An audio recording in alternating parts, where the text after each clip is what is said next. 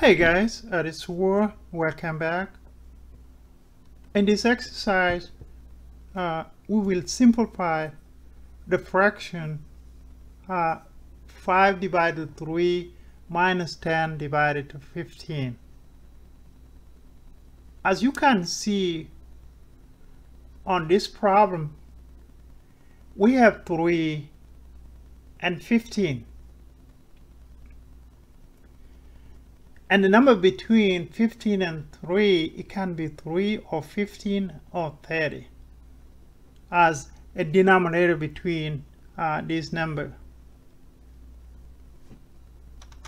So the way we're going to solve this problem is to simplify the one on the right side, 10 divided 15. And the reason we want to make the number 3, to be denominator between 15 and 3. And when we divide it, when we simplify, the first thing we're going to do that we will simplify the one on the right side, 10 divided to 15.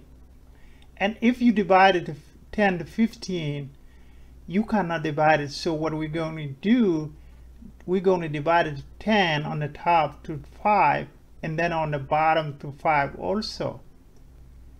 And when we do that, we will get 10 divided to 5, we got 2, and then 15 divided to 5, we got 3. So the new fraction of problem, it became 5 divided to 3 minus 2 divided to 3. And the reason we did that, because we want to make 3 to be a denominator between those numbers.